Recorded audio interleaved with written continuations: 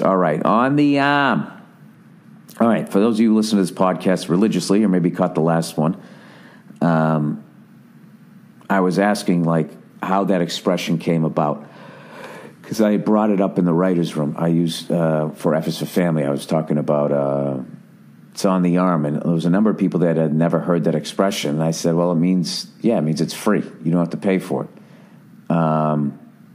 And then when I was looking it up, trying to figure out where it came from, it said it was it came from like law enforcement or whatever. But evidently I was wrong because someone else went to another part of the internet and they came up with this. It said, Bill, here's what the internet said about on the arm.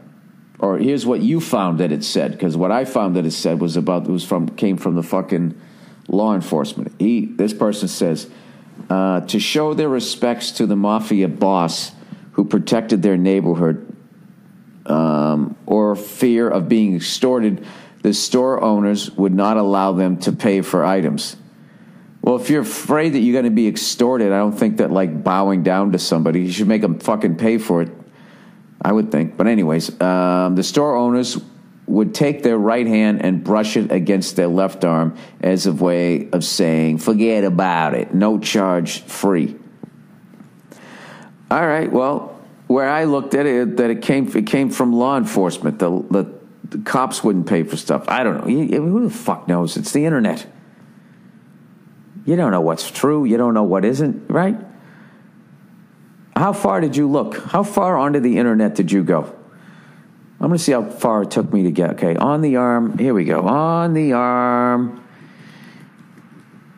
Origin. Come on, man. Come on, internet. Work for me. On the arm. Any idea to its origin? Is it that the police might have threatened with his gun? I doubt it, but I'm just trying to figure out. This is what I get. That's the first one. The first one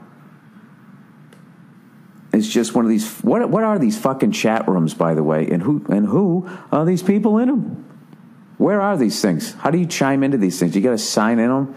I'm on like wordreference.com.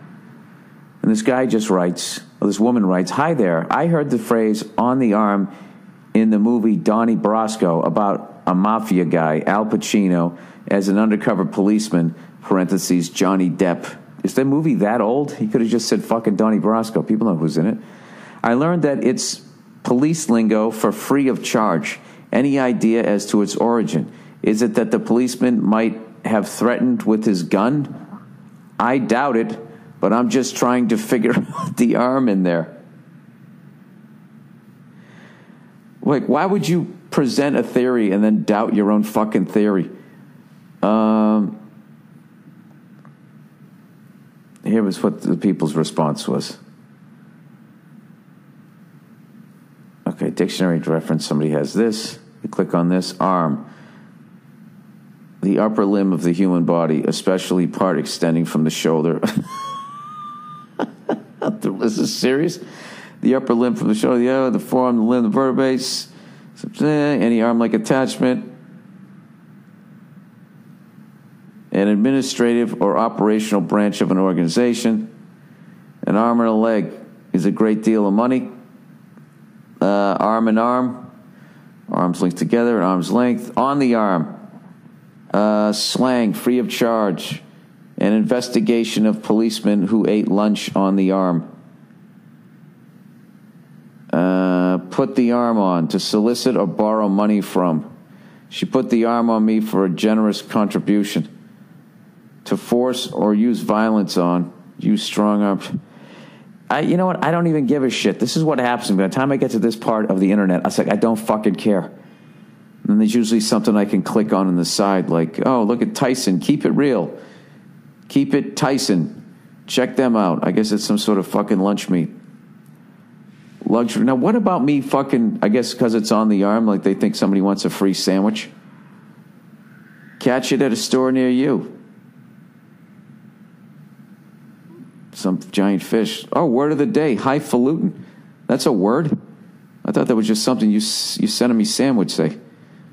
Dagburn, highfalutin varmint. Dominic was at a back table talking to a suited man in the sombre.